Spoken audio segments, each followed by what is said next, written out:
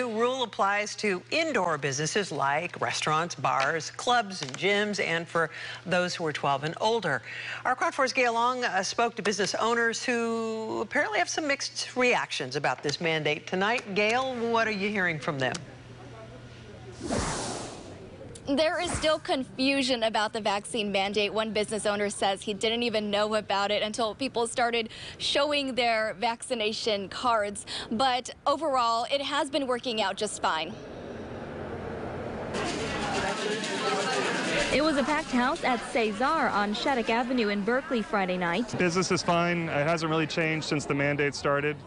I think most people are more comfortable knowing that everyone else in the restaurant is vaccinated. Cheris Corey is one of those customers who welcomes a vaccine mandate. I think it's a positive thing. I know that it would, stir some people up who, aren't in favor of that. But I think where we're at with the pandemic, that, it's a good thing. Last week, the city of Berkeley issued a new order after a spike in the Delta cases. Most indoor businesses like restaurants, bars, clubs, and gyms will now require customers to provide proof of vaccination for those 12 and older. I'm feeling great about that. I have absolutely no problem with it. I believe in public health. I feel like public health should be more respected.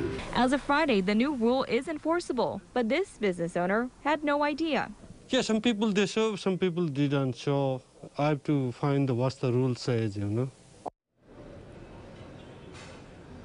And businesses have until mid-October to require proof of vaccination. Reporting from Berkeley, Gayle Ong, Quad 4 News. Gayle, before we let you go, some of the video that you showed did show customers that were out and about. How are they reacting to this new mandate?